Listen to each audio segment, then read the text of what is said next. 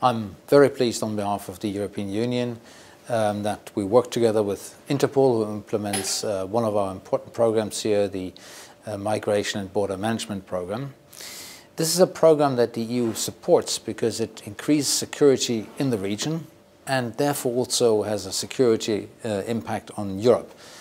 As we all know, we face the same security threats throughout, and we've seen this happening in Europe but also in Southeast Asia.